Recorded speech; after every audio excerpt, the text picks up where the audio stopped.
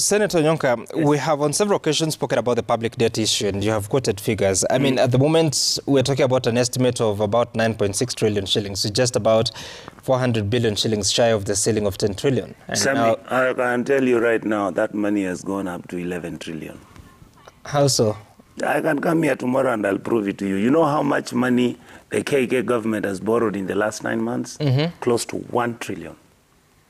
It's close to 1 trillion. This ceiling here, for me, it's a hoax. The amount of money that we are borrowing, the amount of money that we are spending, it looks like we have learned nothing.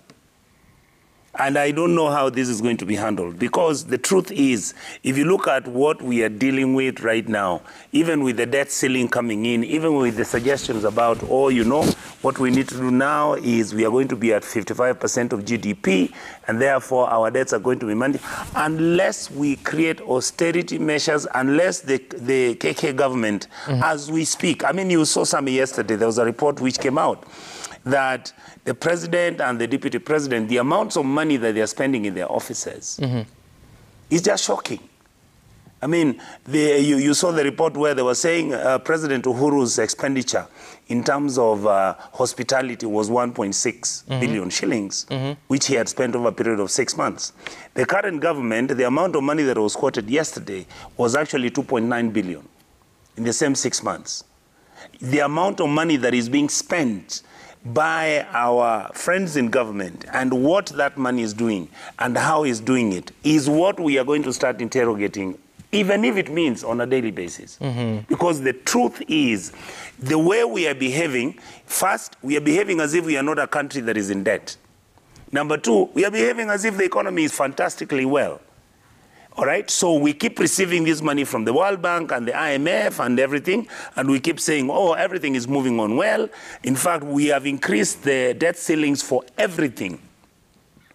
Okay, CDF money that is being put for roads, previously the money could have been most probably 20 million, now it is 50 million per member of parliament. You look at what is happening in terms of our performance, look at what we are doing. You saw what the controller of budget talked about yesterday. Sammy, we are spending close to 3 billion shillings a month traveling the world. And this is something we are just looking at. And for me, I come back to you. This is why I keep telling my brothers in the opposition where we are stuck. And that is where I agree with you, my leader, Honorable Farah Maalim. We need to start taking the government into check. We need to be, right now, in fact, the person who's conducting oversight is the media. That's why Moses is screaming at them. In the opposition, we are not doing the job we are supposed to be doing. Because the amounts of money that is being spent, the amount of motorcades you see, the helicopters that you see that are flying all over the place, there's something wrong with the way we are managing our economics. And so, a debt anchor of 55%, I think you studied economics. Yes, I did. Right, so 55%, yes. If, assuming that our GDP now is at 14 trillion shillings, of course, Ndindi Nyoro says it's at 16 based on projections. Yes. But even if you had to use that 16, 55% would be about just over 8 trillion shillings, which is still lower than our current debt. Yes. Where does that take us? Because now he explains that it's an anchor so that you'll be seeing how far away we are from 55, and then you adjust accordingly. Thank you. My worry, as I sit here, my worry is we are getting into more debt. Remember, the president has been announcing over and over and over. He has been talking and saying, you know, we are not going to be an administration that will be borrowing money. We are going to tax you. The money that we get from the taxes is going to enable us to start running government, and then we'll pay our debts, and we are going to do everything. What is happening right now? We are borrowing excessively. Number two, the second thing that is happening as we speak right now, if you look at how the government is structuring itself, and I was so happy, I saw it yesterday also when the president's chief economic advisor, David D, actually these days my GPS is David D. He's saying we are into these bad habits of constantly being wasteful, of constantly spending government money for things which are not critical. And for me, this is something that the president has to take responsibility. Because the truth is, Sammy, we are not changing anything from what was happening during the Uhuru government and what is happening right now. I don't see anything happening. And remember, there's something I'm worried about. Remember, there was fuel which we bought, and in 6 months we are going to be paying close to 1 trillion shillings. I want you to tell me where that 1 trillion is going to come from to pay for that fuel. The government-to-government deal with the Gulf countries. Yes.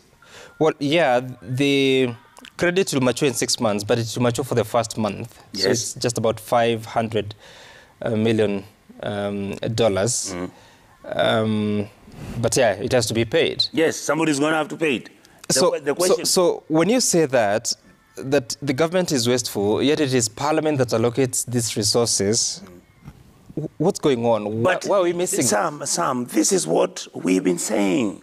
And this is why I've said, and I think I said it 2 weeks ago, Kenyans, because we are in this democracy roller coaster, Kenyans need to understand that when you are electing a government, you must interrogate what that government stands for. Why? Because whatever miracle that Kenyans want the opposition to do, whether Kenyans want Raila to pick a rope and go and hang himself, whether they want Kalonzo Musyoka to start screaming with sufurias on his head, talking about how the administration has increased taxes and there are things which the government has done which are wrong. The truth is, this is the government in power. This is the government that Kenyans elected. This is the government that is running the show, and this is the government that is running this economy. So what we can do, because we don't have the numbers.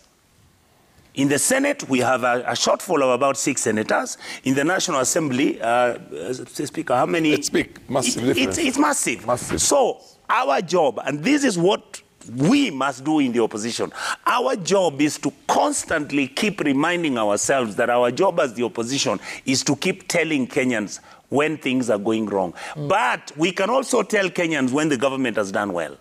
That is what this thing is about. This democracy is never meant for me to come on TV or to go out there in a public rally and keep saying the government has messed up, the government hasn't done anything. I'll give you an example. The government has been employing teachers. We don't know how many they are. We don't know their distribution. We don't know where they are. You come in. The government now is talking about certain things which it needs to do. We are demanding, I am going to start demanding, you cannot go and allocate 2.6 billion shillings to do water in Murang'a when in Kisii I don't have 200 million. Those are the issues we are going to start discussing about, because these taxes that we are being taxed, everybody is being taxed. So we are going to demand fairness, equity in the distribution of these resources, whether the resources are going to go to the county governments and whether the money is going to be equitably distributed. Whether the counties that are supposed to get the equalization fund, which is supposed to remove them from the historical injustices which have existed, to come to a level whereby they can pick up on their own and continue, because now money is coming for the county governments. Those are the issues which I believe we need to look at as the opposition. Finally, Sami, I want to tell you this. My brother Farah Maalim has talked about it. Why is it that in the opposition we have not even started talking about a referendum to have electoral injustices sorted out, to make sure that the equity in the distribution? People are talking about this one man, one vote. Why are we fearing it? Let's discuss it.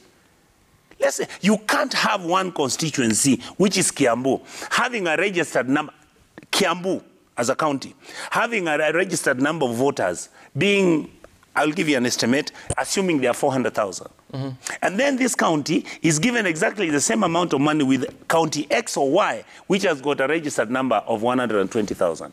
It is unfair. Okay. Yeah, so these are the things as the opposition, because we must understand that the role of the democracy is not even to be hateful to the sitting government.